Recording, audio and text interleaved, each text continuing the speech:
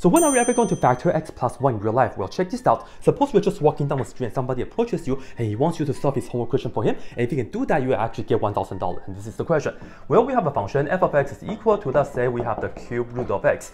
And we have to find the derivative of this function when x is equal to -1. But you are not allowed to use the power rule. So you really have no choice to use the what? Well, you have to use the definition of the derivative. F prime of -1 is equal to the limit. And we can just do this version. X is approaching -1. And then we will just put on the function right here, which is the cube root of x. And then minus, well, you have to put -1 right here, and the cube root of -1 is actually just -1, so it becomes +1 right here, and divided by x minus 1, which is going to be +1 right here, right? And now, yes, we can just factor this guy, which is going to be what? Cube root of x, and then look at this as the third power, and then plus 1 to the third power right here. This right here is actually just equal to this guy, cube root of x, and then plus 1 times the other part is just this guy square, which is the cube root of x, and then square that, and then minus this time that, which is going to be the cube root of x, and then we have plus 1 square, which is just 1. And you can see this and that actually cancel out very nicely, right? Very good. So now you just have to do what? Putting -1 right here and right here, we actually just have 1 over. Here we have the cube root of -1 square, so be really careful with that, and then put down